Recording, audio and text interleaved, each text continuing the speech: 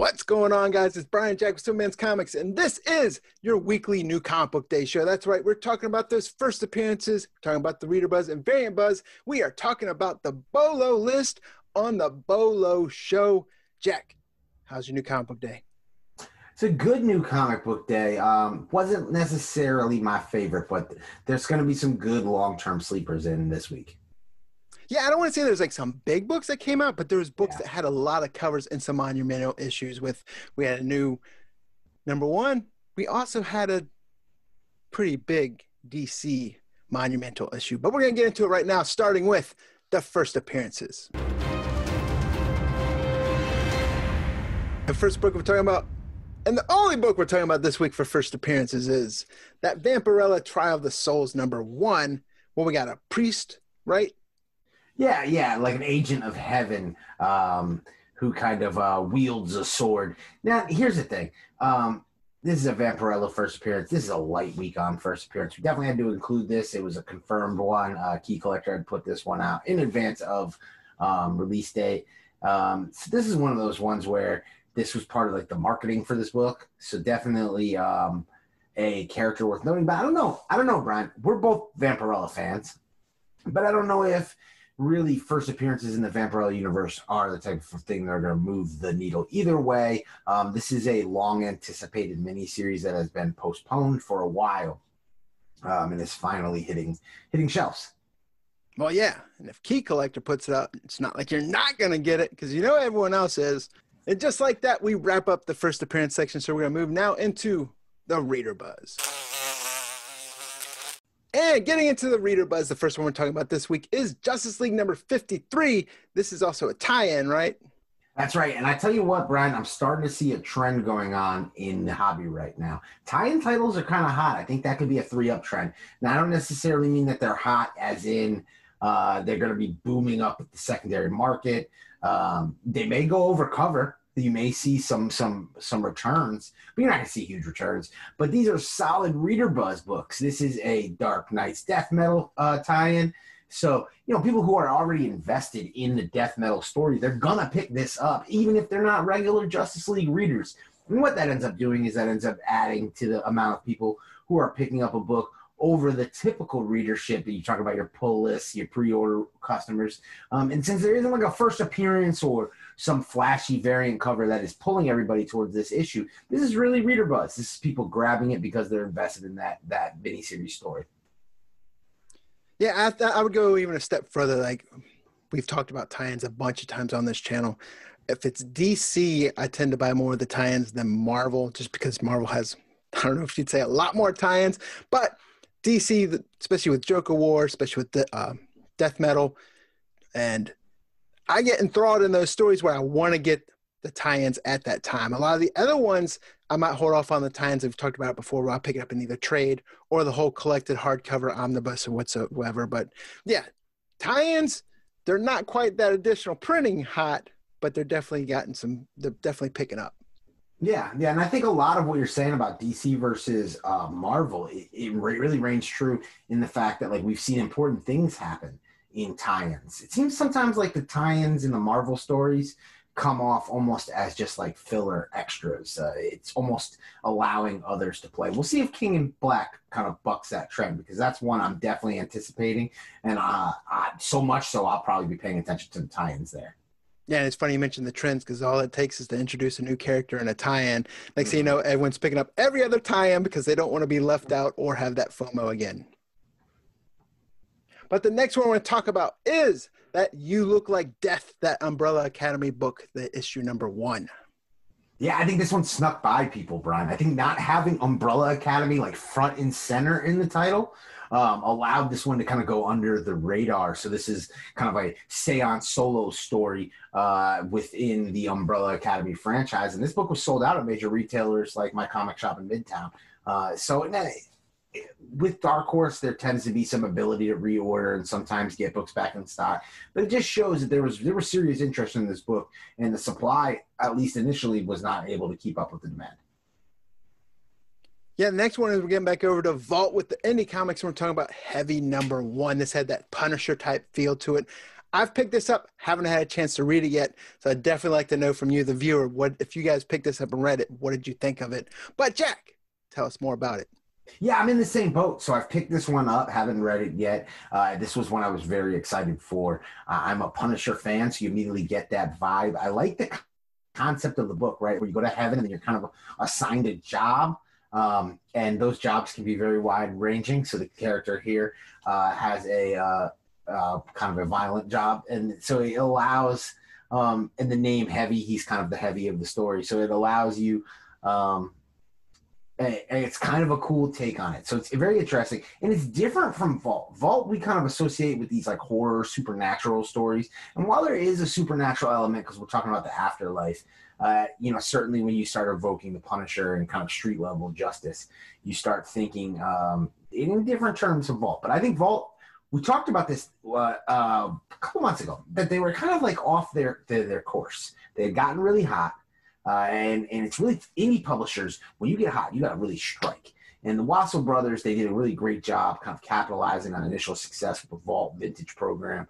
And they kind of saw that success start to kind of wane, as a lot of publishers did. We talked about this too, like with COVID, indie publishers are probably the most affected. And coming out of that, getting that momentum back has been nice to see, because Vault is definitely gaining momentum with each release. So let us know, like Brian said in the comment section, if you read Heavy, what did you think? Were you excited about this one as much as we were? And what other Vault recent titles are you reading, or which ones are you looking forward to? Yeah, I definitely think this could be the book, I won't say that puts Vault back on the map, but we haven't talked about Vault as much as we have in the past, and I think this one could turn that around.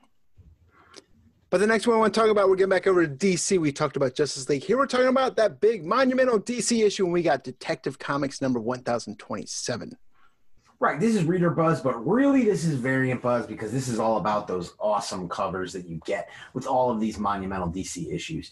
Now, if you're new to the channel, and we definitely want to say welcome to our new subscribers. If you're watching this and you're not subscribed, make sure you subscribe. We've got weekly content going all week, every week, bringing you everything from new comic books to back issues, making sure you're set up for pre-orders for FOC. But one of the things that we have kind of consistently talked about is how much we like these really monumental issues. And that's what you're getting right here with Detective Comics 1027. Now, yeah, we just talked about this with Detective Comics 1000, which of course is the 1000th issue of Detective Comics. But this is important because Batman wasn't introduced till the 27th issue of Detective Comics. So now we get that Batman monumental anniversary, and you're getting that depicted with all of these great covers. These books are just fun. You get a bunch of writers, a bunch of artists, A bunch of great writers. Right.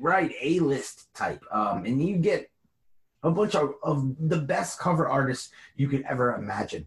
And then the stores that do retailer exclusive variants for these books, they always go out and get the biggest and the best and do some of the most creative cover art designs. We definitely want to shout out our channel sponsor, Frankie's Comics, who had an amazing Peach Momoko variant. And the blank. And an incredible blank cover with that kind of like vintage paper look. So shout out to Kevin and his team over at Frankie's Comics, constantly innovating. But so I really love these books. We love these books. We know that the speculative market, the secondary market, they don't get behind these books as much. They are looked at as gimmicky. And they are, but honestly, they are in the best way, in my opinion. Yeah, it's definitely, I mean, if you're a Batman fan, it's a great book to have in your collection, a fan of detective. And speaking of Batman, the next book on that Reader Buzz list is that Batman number 99 issue that I freaking love that variant for this. Yeah, Derek Chu, that Clown Hunter variant. I think Clown Hunter, to me, has a lot of potential depending on where they go with the character, because the initial buzz, it's characters hit. Anything related to Joker seems to hit, and this being kind of a character who could give Joker some trouble. And Derek Chu really killed it with this variant, showing kind of like the action and emotion on that cover. Definitely Archer-esque. But moving over to Marvel, hitting with that big Donny Cates storyline, we get Thor number 7. Yeah, Thor. We're going to talk about Thor probably. Excuse me. You're like Yukon Cornelius over there. Right? Fumbles, bounce. But yeah, we're probably going to be talking about Donny Cates' Thor run each and every time an issue drops. But this was no different. Excellent addition to the story. But the buzz has actually been about kind of an Easter egg within the story. The fact that the God Country sword was present front and center within the pages of Thor 7. That's what really has the internet buzzing today. Yeah, I mean, I've said it plenty of times on here. I've really been happy with Donny Cates' run. I'm really excited about it. I was really, I won't say skeptical, but I was a big Jason Aaron homer on that run, but definitely been enjoying this story. And if you guys aren't reading it, which I don't know many people that aren't, because the buzz is super strong, but it's been fantastic. And if you haven't been a Thor fan, I think you might be if you start with this run. But the next one we want to talk about, sticking with Marvel, we're getting into X-Men with X-Men number 12.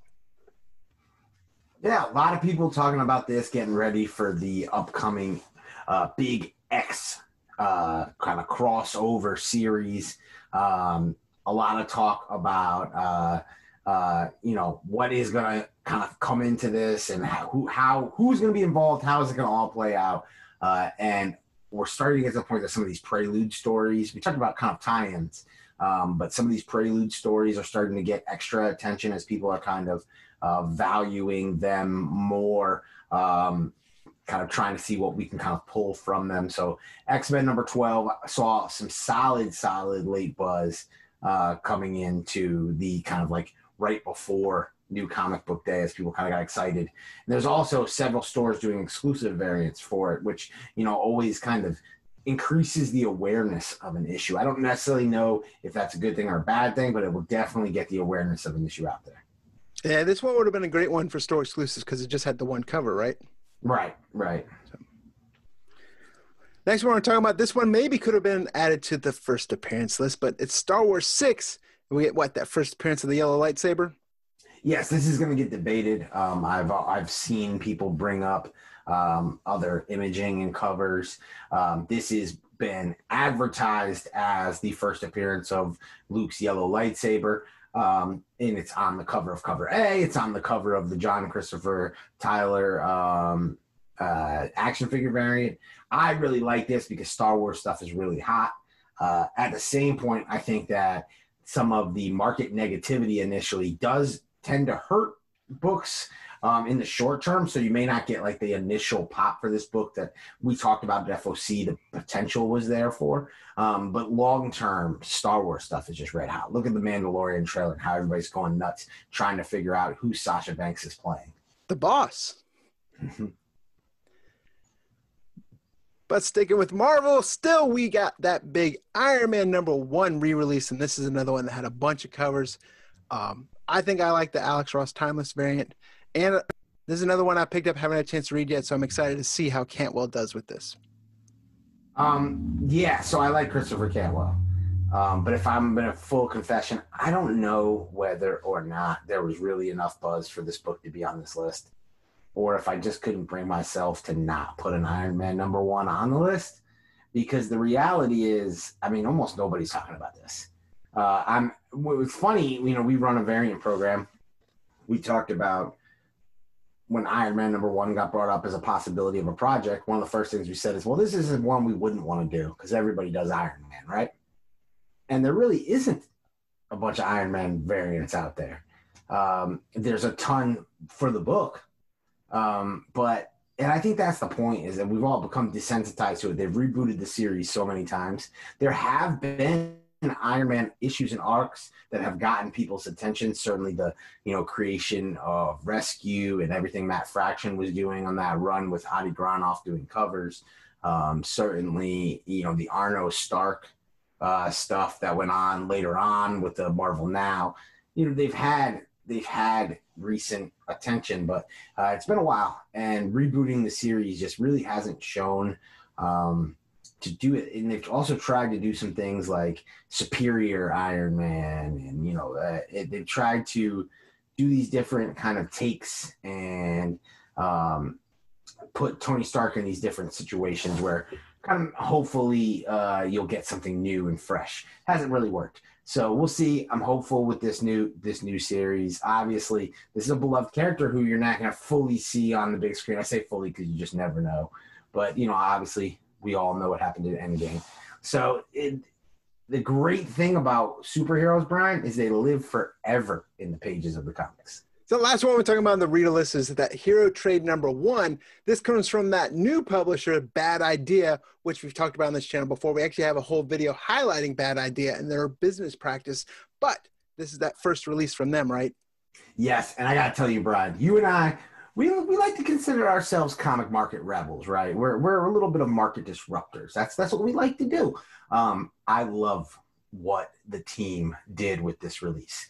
So a couple weeks ago, this book, one copy of this book, a black and white book, showed up at comic book stores with a very simple note saying that this book was free to the store and that the store they wanted the store to put it out for sale. And that if you wanted to order more, email a Gmail address. And it was literally just like the Hero Trade at Gmail. And they were $3 a copy, shipping included, and they would get shipped to your store. There was no information about the publisher, about the writer, any of that information. So needless to say, a lot of stores looked at this black and white comic and thought it was, some sort of solicitation. Well, it was from the Bad Idea team, Adam Freeman, Dinesh Shamdasani. This is a brand new book from Matt Kindt, who's obviously a big-time writer. He's the writer of the upcoming, or the co-writer of the upcoming Keanu Reeves series Berserker for Boom Studios. This would be, if people knew it was coming, a highly anticipated release. And the fact that they dropped it the way that they did, stores only had until the 13th to get their orders into that Gmail address. So by the time that this kind of went wide and everybody figured it out, it was the 15th. And you were talking 2 days too late. So the supply of this book is not meeting the demand at all. Dinesh and the Bad Idea team were doing some work on Twitter today, trying to direct fans to stores that were saying that they had copies in stock, but stores were selling out. This is the kind of promotion and buzz that Bad Idea, I think, was trying to do by being unique. And it's right in the name, right? It's a bad idea not to say, hey, this is from the former people that ran Valiant Comics. And, this is superstar writer Matt Kindt. And, this is the first offering of a brand new company. But to do it in secret like that, it's like they intentionally got less orders in order to create this shortage that they have, and now the buzz that they're getting. It's kind of cool. I like it. So let us know. I would love to know from you guys. I don't have a copy of this book. I would love to know if you guys went to your LCS. I live in South Carolina. This is not necessarily the place where they are going to jump on this kind of a thing. So I would love to know if you guys went to your LCS, if they had a stock of the Hero Trade, if you were able to pick one up. I'm so curious as to this book's general availability. That's going to bring us to the close of our Reader Buzz section. So now we're going to move over into the Variant Buzz.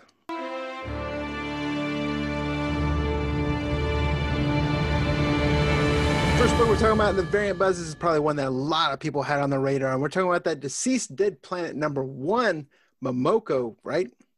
Yeah, a lot of people had it on their radar. I'm sure orders will be high for it, but we've seen what late printings have done, especially late printings with new cover art. Poison Ivy is a cult popular character, one where I think there's a lot of room to grow. Momoko is the hottest artist in the game, and there were shortages. There were a lot of retailers reporting that they got shorted covers. So as much as people ordered, it seems like the supply still didn't quite meet the demand. So this is one to keep an eye out for long term. Then we also have that giant size X-Men Storm #1. There's a Jen Bartel variant. Right, and we just talked about how everybody's kind of looking at these X-Stasis previews. This was a big one. This was a big prelude to that. A lot of people think that Storm is going to be at the forefront of that. And then furthermore, this Jen Bartel cover was getting a lot of attention, making the rounds on social media. shout out to Lucas Fashina of the Comic Crusaders, who I know I saw posted this book. And then afterwards I saw several reposts. I don't know that it was necessarily his post that got that book attention, but that's the first place that I saw it. And then I started noticing it more and more. So people were definitely behind this cover. The next on the list, we have that Empire #4, the second print that came out for that. Right, and this was a key issue where you had the first wedding between two superheroes, or two gay superheroes. But as Brian and I have mentioned before, us old school comic fans were like, nah, man, the North Star issue, that's the key one. But they want to make a distinction because North Star was a gay superhero who married a civilian versus two gay superheroes. Either way, it's depicted right on the cover of this second printing. With all this news about Young Avengers. These are two Young Avengers characters. I think certainly LGBTQ plus inclusion would be extremely important in the future in the MCU. I think this is a solid long-term hold chance, to be honest with you. Yeah. Other than that, just for that, because Empire story, like I figured would be, was kind of a dud. Dud. Next one we're talking about, though, is that Miss Marvel #13 second print. This was one, I want to say shout out to Blue Green Artifacts. If you're not following Blue Green Artifacts on Instagram, you definitely need to. My man Tony Fix, he's been on our channel. He was on Tales from the Flip Side. And he's a Patreon member. Patreon member, that's right. Longtime Patreon member. So shout out to him. He was talking about this book, and it's funny. It's like he's spoken into fruition. He talked about this one. Thought it'd be a low print, thought it would be one to keep an eye out for. Sure enough, release day comes, sold out everywhere. So I think this is one that, these late printings, it's funny because some of the more key books were the ones that people paid attention to, the late printings that released today. And then here's one that was maybe lesser of a key, and it's probably the scarcest. So that's the interesting thing with the level of scarcity that gets involved in these late printings. And with that wraps up our Variant Buzz section, but now we have Jack's long-term play.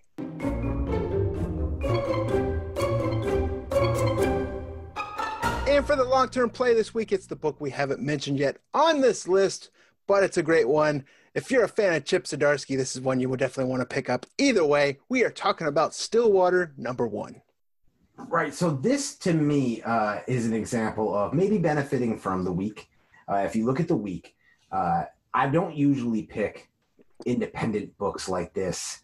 Horror is a tougher one to project a movie or a TV series a lot of times. But I got to tell you, this one has everything that lines up. As Brian mentioned, you have Chip Zdarsky. So that's the first major thing this book has going for it. Secondly, it has the fact that it's in a genre that is red hot right now in horror, and that is not really synonymous with Chip Zdarsky, which I think plays into the kind of the benefit of the series, with at least the intrigue in it. And then third, the fact this is a Skybound release. This isn't just an Image release. This is Robert Kirkman's Skybound. We know they've got to deal with Netflix. We know they've got to deal with Amazon. And on top of it, there seems to be, you talk about Redneck, you talk about Manifest Destiny, some of the other Skybound releases, Invincible, there seems to be a higher success rate for Skybound than, say, general Image releases. So I think all of that bodes really well for this. Also, the premise seems like a kind of a classic horror story where it's like a town in the middle of nowhere where nobody dies. It just giving you that tagline alone, if you're a horror fan, you're like, all right, I'll check that out. So I'm really kind of positive about this one. And I think when you look at a week where there's no big first appearance, there is no ever dominant variant or easily accessible underpriced book, I think you have to look at a series like this that has everything going for it from a creator-owned series standpoint. It's got a cheap buy-in rate. It'll be available. Every one of you can probably hit your LCS and pick this book up. It's not one that people were going to be sleeping on, being that it was a Skybound release and Image #1, and coming from a writer like Chip Zdarsky. And then you look at the history of Chip Zdarsky, from Sex Criminals to White Trees. Most all of his #1s end up late printing over cover price. So for that reason, honestly, I think this is probably one of my least like elaborate pitches to you for a long-term play, but I don't think I really need one. And here's the great thing, Brian, we put our money where our mouth is on this one, didn't we? Because we believed in this one so much, we did an exclusive variant. Yes, fantastic exclusive variant by the artist Wando. It's up on supplementscomics.com as well as the 616comics.com, limited to 500 copies, right? That's right. 500 copies, just $14.99. And yeah, we think that's great because they only did the cover A for the main series. So to be able to bring in some awesome, Wando does incredible horror covers. For him to bring Wando into the table and drop this awesome cover that I think we're really proud of. So like you said, make sure you head to supplementscomics.com, the 616comics.com, and pick this up, $14.99, available now. And with that being said, guys, there's the Bolo show for the night. We've gone through that first appearance, reader buzz, variant buzz. Let us know what books you guys picked up this week, even if they aren't on this list. Let us know, did you guys read Heavy? Let us know, did you guys read Thor? And what you thought about Iron Man #1 if you picked that up. But with that being said, this is Jack and Brian with Superman's Comics. We'll see you guys in the next video.